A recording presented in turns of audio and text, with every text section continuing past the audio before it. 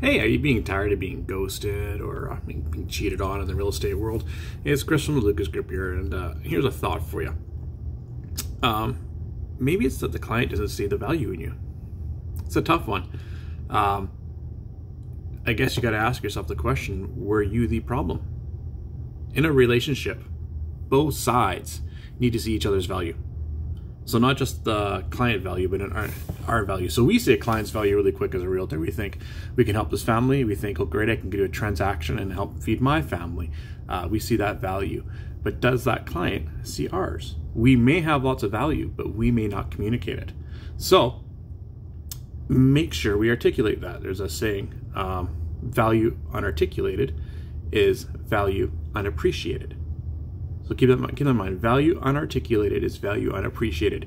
If you don't communicate your value to that client, they're probably going to do and go somewhere else.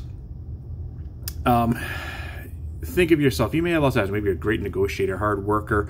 You're going to dig and find those properties, great personality. Whatever your assets are, you need to figure out a way to communicate to those buyers or sellers those assets you have.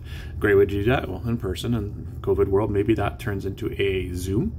It could be a video text or video email, but use video because that communicates so much better than a text or email, right?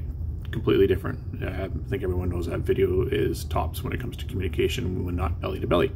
So be proactive, I'll say, be proactive and explain your value to these clients, whether it be buyer or seller.